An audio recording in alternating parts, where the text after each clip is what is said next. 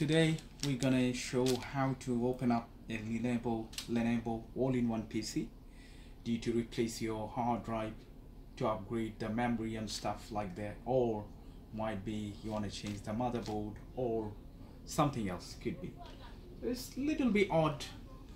It seems it's very difficult to open up for two reasons. First of all, of course, the design, how they produced it. There is no screw, you can see it from the face, so it looks like it's impossible, but it's possible and very simple. Now let's get into it and see how we could do that. Okay, so first of all, what we need is we need flat tools, something like that. Of course, the Phillips screw drivers and other components. I got everything that I need. Now we're gonna start. First, if you check the pattern of this machine at the front, there is nothing. And by the way, let me confirm the model number. Okay, this is the one, as you can see here.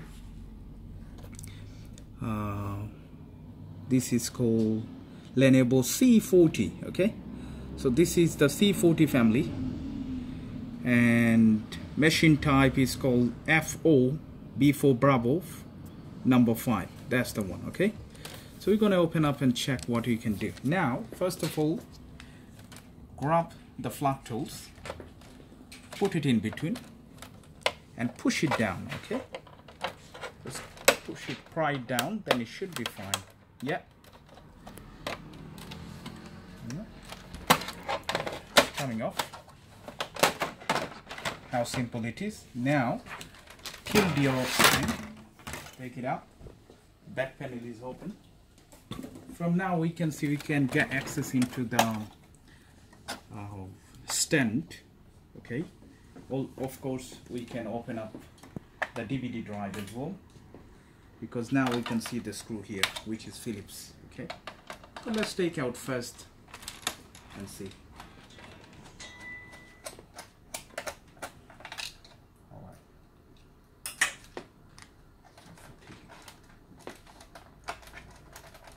Should come out. I don't know what's wrong. Let's push it. Alright. That's fine, no problem. Now the next one is to open up this panel. Okay, so what we can do, let's check if we can take out the hard drive from here.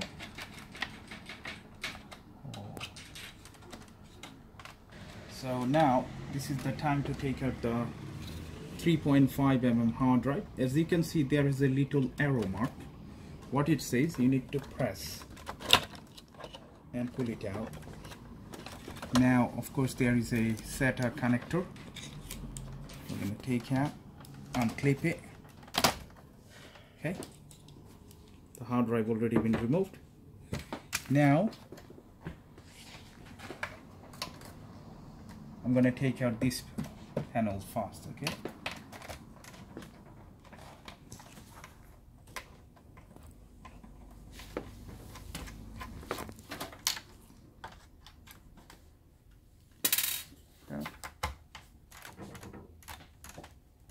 if the screwdriver is little bit bigger, would be great. Much easier to open up.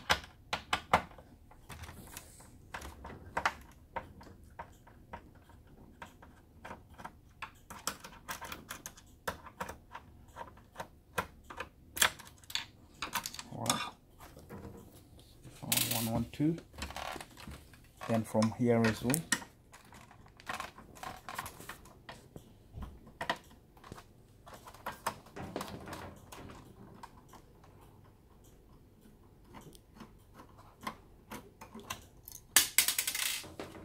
Fine.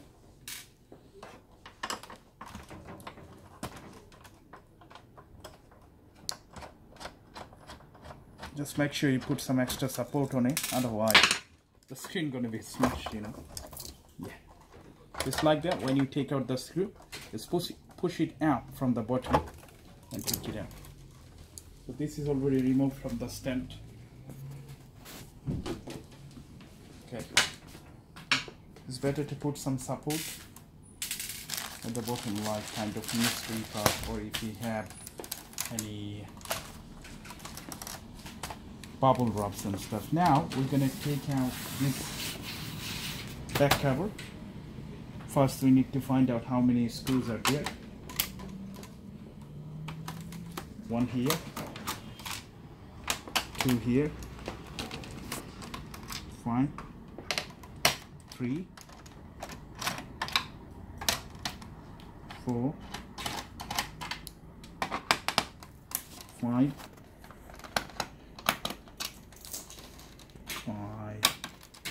6.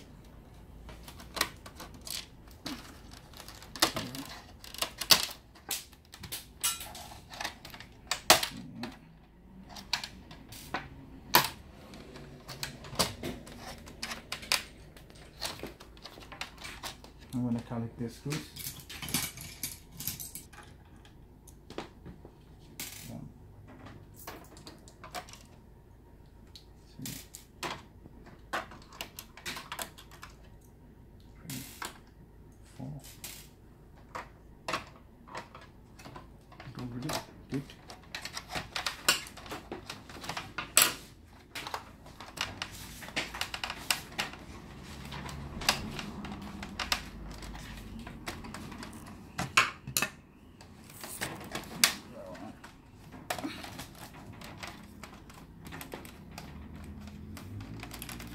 Take the wind.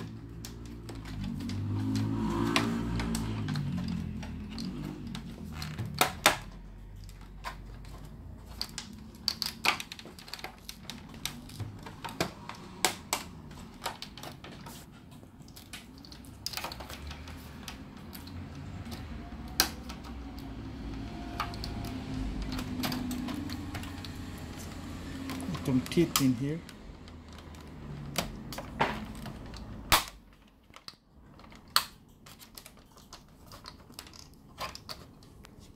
আবার কাটে ও stop করে দিলা কেন? No continue.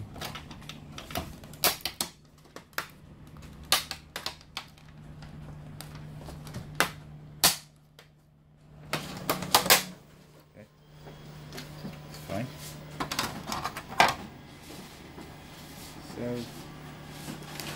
here is the actual motherboard. This is the hard, DVD writer, DVD drive, and power switch board. Okay, so now we're gonna take out the actual motherboard. The motherboard is secured with a metal panel, the cover.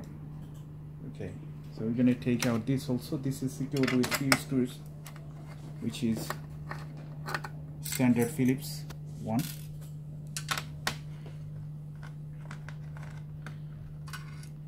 2,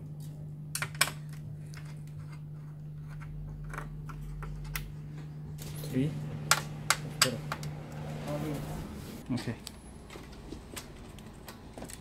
so every single screw is already removed, so we're going to take out the plate. Okay, and this is the actual motherboard. Now if you would like to increase the memory, yes, of course you can. Okay, there is the slot, 2 slots, and whatever you need to do, you can work on. So that's the way how you can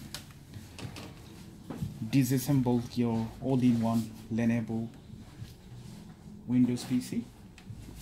It's very simple. As you see, you just need patience, that's all. And there is another video, we'll bring it to you, how you can replace the screen. Okay, so to replace the screen also you need to follow the same procedure, because in this machine, if you want to get access, you must have to try from the back. Without opening the back part, you never can get into the screen. So after you've done this job, you need to remove even more screws, which is that here, as you can see, 1, 2, 3, 4, 5, 6, 7, 8, 9, 10, 11. And before you take out the 11 screws, you need to take out the motherboard. So actually, if you want to replace the screen, you have to take out every single components that you can see. Okay, and after you open up this one, when you pull the front bezel, easily it would come off and you can replace the screen. But the screen is absolutely fine. We're not going to get into it. So that's all for today. If you get any difficulties,